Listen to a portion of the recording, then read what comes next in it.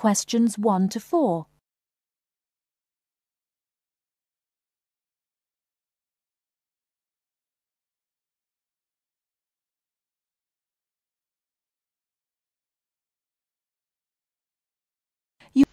Hello there, you must be Jane. Please come in. My name is Mrs. Dunstan. Hello, Mrs. Dunstan. Pleased to meet you. All right now, let's see. Now, you're interested in attending university in Canada, is that right? Yes, and I have a lot of questions to ask you. Okay, but before I begin to answer your questions, I need to ask you a few questions first.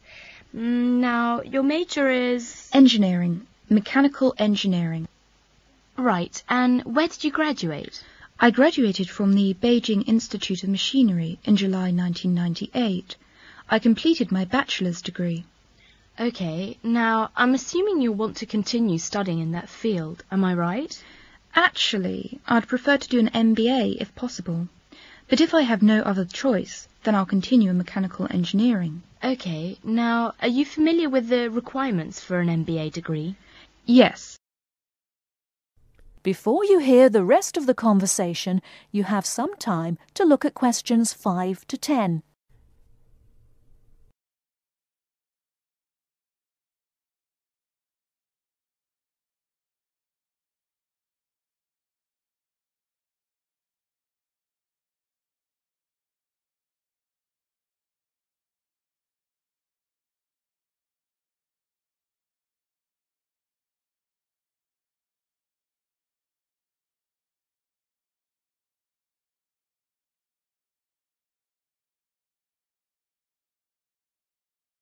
Now listen and answer questions 5 to 10.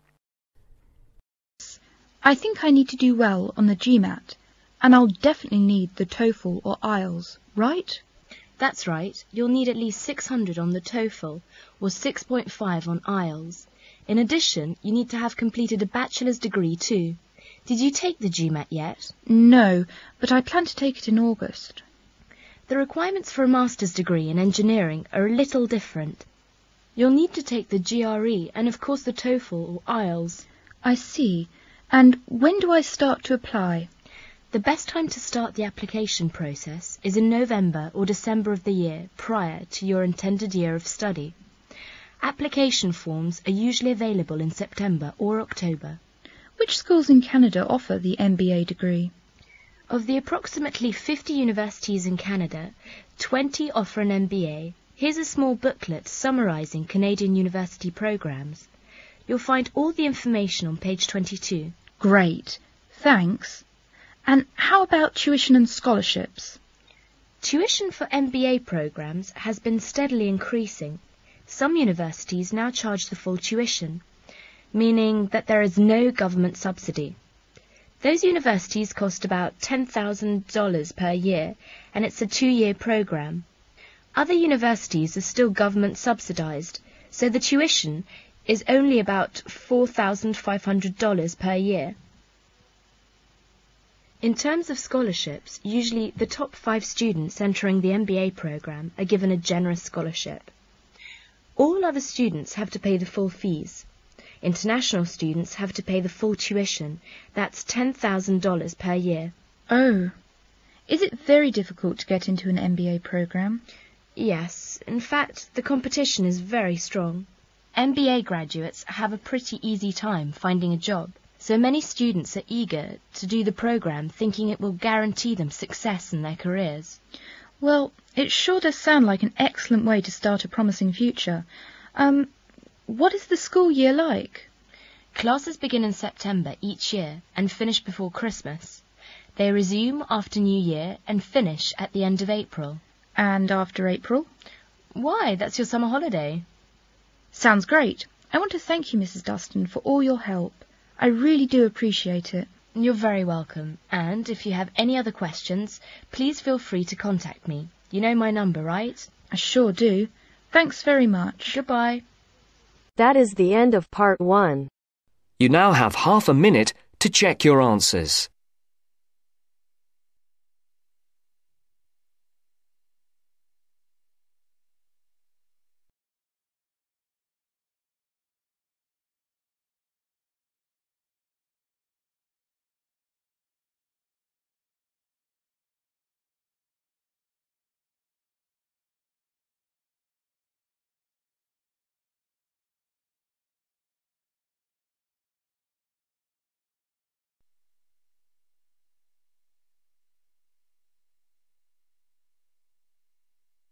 Now turns to Part 2.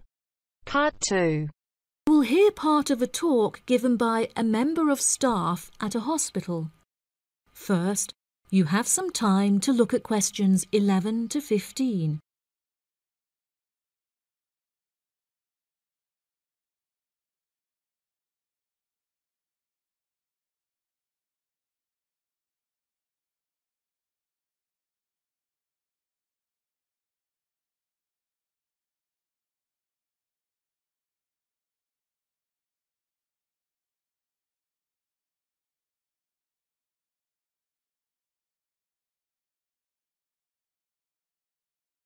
Now listen carefully and answer questions 11 to 15. Hello, and welcome to the homepage for the Healthy Hearing Medical Clinic and Surgery, where we'd like to share a little more information about the services we provide and more. Our hospital is one of the leading specialised hospitals in the United Kingdom, attracting the very best healthcare professionals from around the globe. Not only are we a leading medical practice, but we are also the only hospital in the United Kingdom dedicated entirely to the treatment of and research into the curing of hearing loss. Our facilities and staff here are renowned across Europe, attracting thousands of patients a year. Our consultations can number anything up to 11,000 patients a year. However, we aim to treat around 5,000 patients a year so as to maintain and ensure the quality of our services. Our patients are guaranteed the highest standard of care, as well as the use of our first-class facilities. All patients requiring overnight treatment are provided with their own private room with ensuite facilities, as well as a state-of-the-art entertainment centre, which includes a flat-screen LCD television and PlayStation. Appointments with our healthcare professionals can be made at any time during the week, with female doctors available between 8 a.m. and 11 a.m. If you need to see a doctor outside of these times, please visit the Out of Hours page of our website for more information. Our doctors are all trained to an exceptionally high standard and practice a vast array of specialities. Mr. Roberts is a fully qualified ear and throat specialist. Mr. Edwards is a pediatric hearing specialist, while Mr. Green specializes in reversing hearing loss. For more details about our people, please visit the staff members page on our website. During a consultation, doctors will sometimes decide medication is required, for which patients should receive a prescription. There are several pharmacies within the city. However, we recommend that patients use the pharmacy housed within our healthcare facility. Our in-house pharmacy is well stocked at all times. Our products are competitively priced, and our pharmacists are on hand to help and advise from 8 a.m. until 10 p.m. from Monday to Saturday, and from 9 a.m. until 12 p.m. on Sundays. If you require any help outside of these hours, please see our Out of Hours page on the website. Since the Healthy Hearing Medical Clinic and Surgery also functions as a teaching hospital, we aim to provide our students with every opportunity to expose themselves to medicine in practice. Therefore, we would like to encourage our patients to give their consent for a medical student to attend their consultations. If our patients are not comfortable with this, there will be a form at reception where patients will be able to opt out. Before you hear the rest of the talk, you have some time to look at questions 16 to 20.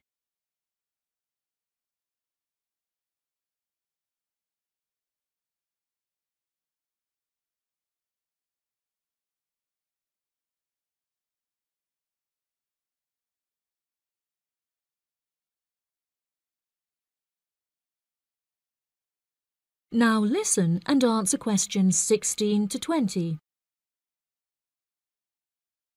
Now, please look at the map I've given you of the Healthy Hearing Medical Clinic and Surgery. For those not familiar with our practice, reception can be found through the main door at the end of the corridor. If your consultation is booked with Mr. Green, you need to go through the main door and turn right by the nurse's desk, and his office is at the end of the corridor on your left-hand side. If you need to alter any of your personal details, please visit our secretary at the Office for Medical Records, which you will find next to the therapy room. If you're awaiting surgery, please first check in with reception before taking the first door on the right after you enter the clinic. Finally, in the event that you feel disappointed with any of the services we have provided, or have any further questions, please locate our manager's office, which can be found near the Office for Medical Records and between two closets. If you have any more questions about the Healthy Hearing Medical Clinic and Surgery, please do not hesitate to contact us on 01 256 111 111. That is the end of part 2. You now have half a minute to check your answers.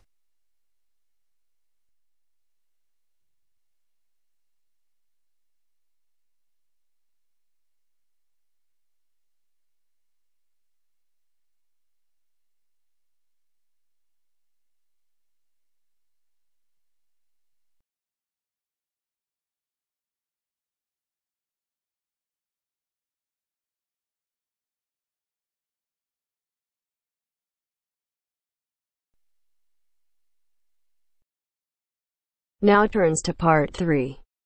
Part 3. Maria is a student at university. She has handed the first draft of an essay to her tutor. The tutor has read it, and now they are discussing ways the essay can be improved. First, you have some time to look at questions 21 to 25.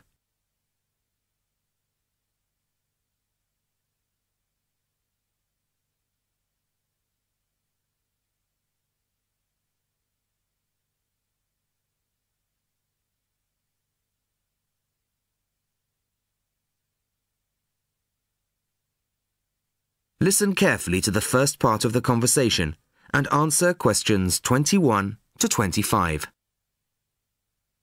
Well, Maria, I have to say I was quite impressed by your essay. It's a big improvement on the last one. Really?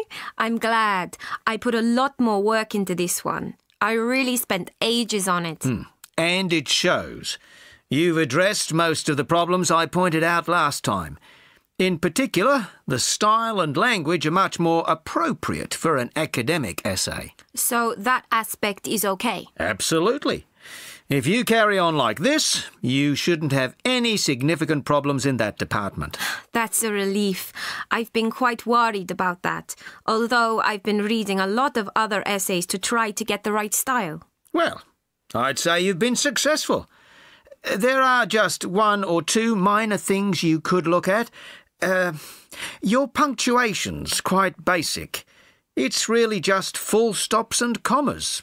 And parentheses. Brackets? Yes, brackets if you prefer. In academic writing, these are best used only occasionally, if at all. You use them rather too often. Okay, I see. And I'm sorry to mention it, but your spelling. I know. But I'm working on a foreign computer. The spell checker doesn't work for English. Are you sure? Have you tried changing the setting to English? No, I haven't. Well, I should see if that's possible. I haven't marked you down this time, but, well, some of my colleagues are a bit old-fashioned about spelling. I'd try to get that sorted out if I were you. Okay, I understand. I'll try to change the setting. Before you hear the rest of the conversation, you have some time to look at questions 26 to 30.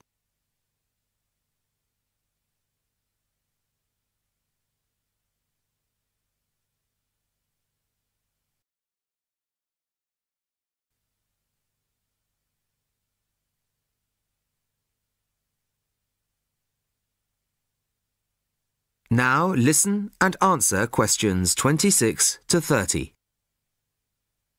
The only major problem I have with the content of your essay is the introduction. The introduction should, well, introduce the theme of the essay. You've put some of the most important points there. For example, this bit. The statistics about the growth of railways in the 1850s. That really should go in the main body of the essay. And so should this paragraph about changes in patterns of employment. In general, I'd say your introductory section should be no more than half as long as it is at the moment. OK. And I should move those points forward? Precisely. And going back to the railways, they're one of the most significant factors for change in this period. But apart from those statistics in the introduction, you only briefly mention them. I'd like to see a lot more on that, and the influence the expansion of the railways had on patterns of social and economic behaviour. You mean how with the railways people could travel to find work and could meet people from other areas? Exactly. Then in the midsection, well, it's not a big thing, but this quotation from the Times. You think it's too long? Well, you said it. I couldn't think of a way to shorten it. Do you think it's really necessary? You mean I could just get rid of it? Yes. You've already made the point and backed it up with other evidence. The quotation's redundant, really. OK. Well, that'll be easy. There were various other minor points, which I've noted in the margins. You can look at those later. But moving forward to the end here, I wasn't quite sure what this meant. The final paragraph? Yes. Are you saying that, on the whole, the changes of the mid-19th century tended to improve the lives of ordinary people or not? It's not very clear. It's not? No, it isn't. I'd add a few lines clarifying your position. OK. When do you want the final draft? No, the end of term will be fine. But there was just one other thing, the bibliography. Did you really read all these books? No. Just the books you actually consulted will be fine. You don't need to include everything ever published on the subject. Right, OK. Thanks. Bye. Goodbye. That is the end of part 3. You now have half a minute to check your answers.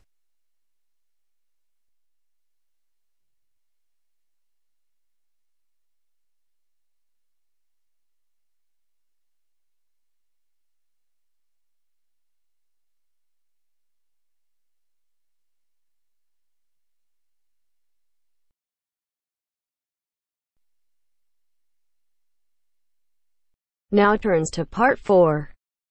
Part 4. You will hear a talk on the research of architecture. First, you have some time to look at questions 31 to 40.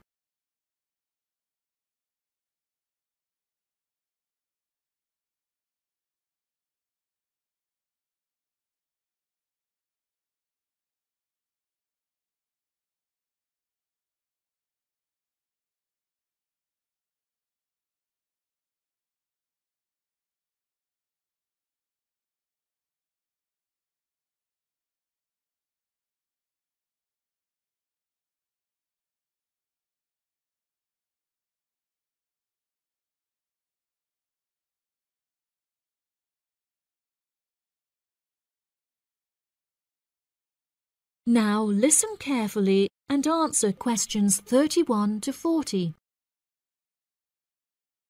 Welcome, class, to your very first lecture in this series on architecture, conducted by myself, Dr. Torben Dahl. Today we will be looking into the relationship between climate and architecture, where I will be giving you a critical overview of the main climate influences that shape the design of buildings.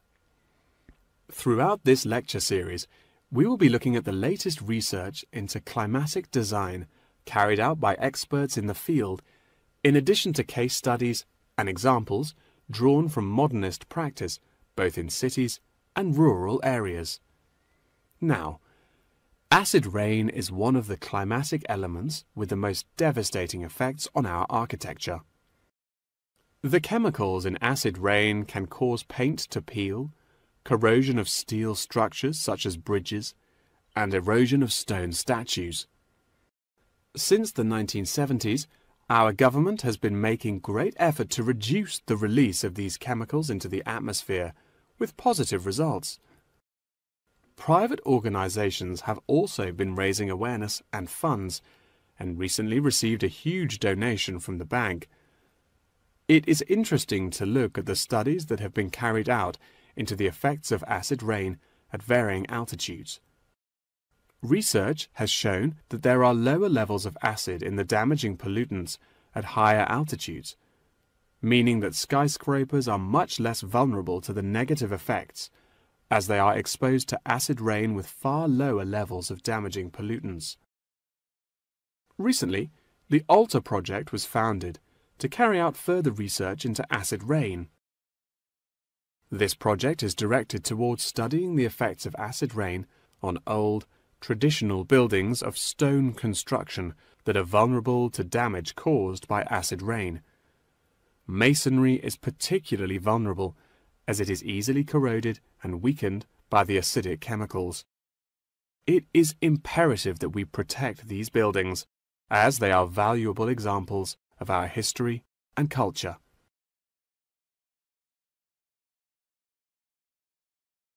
Pollution is one of the main sources of concern in the present day. The construction industry contributes considerably as a source of pollution in its day-to-day processes of creating building materials such as concrete and glass. However, more new sustainable methods are being developed to counter this. A recent case study for this is Sky Tower, whose windows have been made from recycled glass to prevent pollution from the glass-making process. Water is the most problematic element to be considered in construction.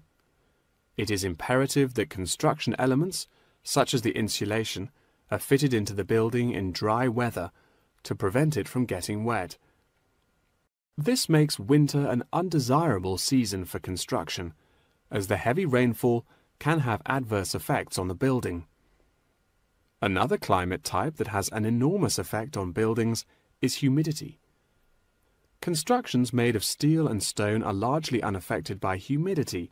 However, it can have a serious effect on wooden constructions if the timber has not been correctly treated. Moisture from the air can condense in the grain of the wood, which then swells and shrinks in proportion to the magnitude of change in its moisture content. This variation in size can have disastrous consequences. In areas of the world that are prone to earthquakes, certain design and environmental conditions are preferable for protecting buildings in the event of a tremor. Engineers have come up with numerous building procedures to help minimize shaking in buildings. For example, tall buildings have height restrictions and counterweights, and multi-story buildings have reinforced floors and walls. Ground conditions are a cause for worry in many constructions, as often the soil is of the wrong density to protect the foundations. Luckily, technology has now been developed that can help to minimize damage by earthquakes. Seismic sensors can give prior warning when an earthquake is about to happen, so that preparations can be made to protect both the people and the buildings from harm. The movement of building structures can now also be measured and monitored over time by architects. It has been expressed by architects within the design community that it would be valuable to be given special courses for designing buildings within earthquake zones. Guidelines are also expected to be produced by the government in the near future that will give architects a universal checklist to follow. That wraps up the lecture for today. Please remember that attendance is mandatory. That is the end of part 4. You now have half a minute to check your answers.